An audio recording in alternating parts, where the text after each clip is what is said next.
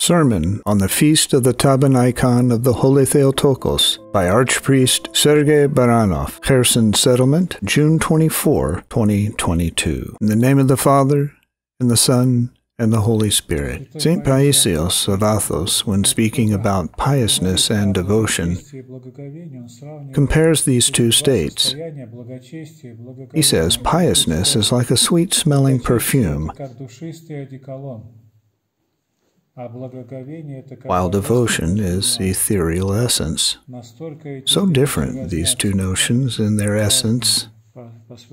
We may compel ourselves to be pious. To some extent, it is in our power, but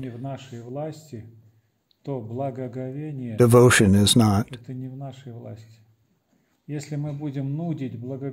we try to compel ourselves to devotion, it will look like a funny theatrical performance. And often, Christians have no natural devotion to proximity of God and begin compelling themselves to it. And it looks rather awkward to others. This happens because devotion is not within our power. It is born naturally when the grace of the Holy Spirit comes closer. When God comes closer to people, they raise themselves on tiptoes and stand in awe. Devotion cannot be invented artificially without approaching God. This is the big difference between piousness and devotion. When we visited Jerusalem, we saw that piousness remained in the Jewish people. Sometimes this piousness comes to fanaticism. They observe piety in the tiniest details, but they have lost devotion and personal relationship with God. One pious Jew who presented himself as that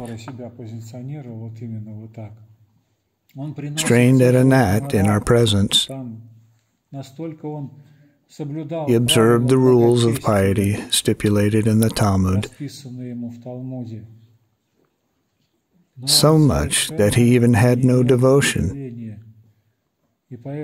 That is why his piety turned out to be limited by some earthly, primitive, and graceless things.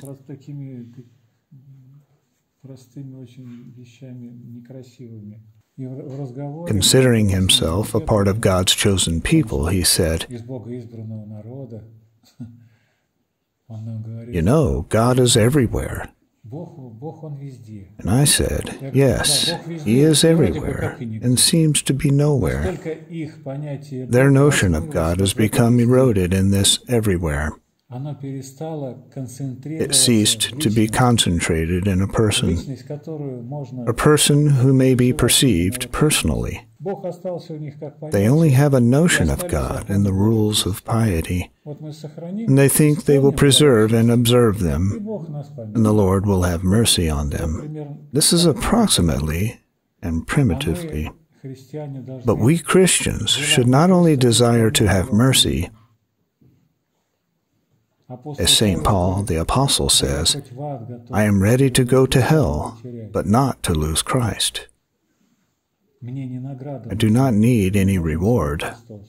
I need only Christ, without rewards, salary, commerce, and conditions.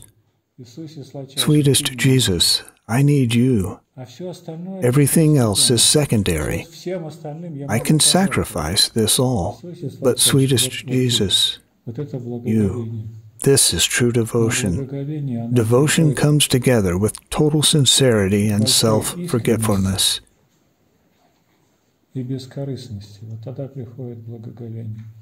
And it differs from piety a lot.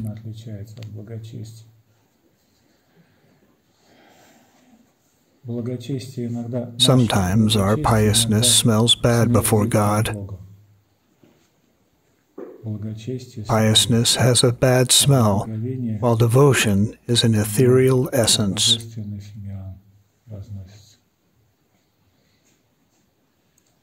Our piousness is a part of spiritual law. But if we stop only at it, we will be nothing but religious fanatics who may come to madness and graceless states. Most Holy Theotokos, save us. My congratulations on the feast.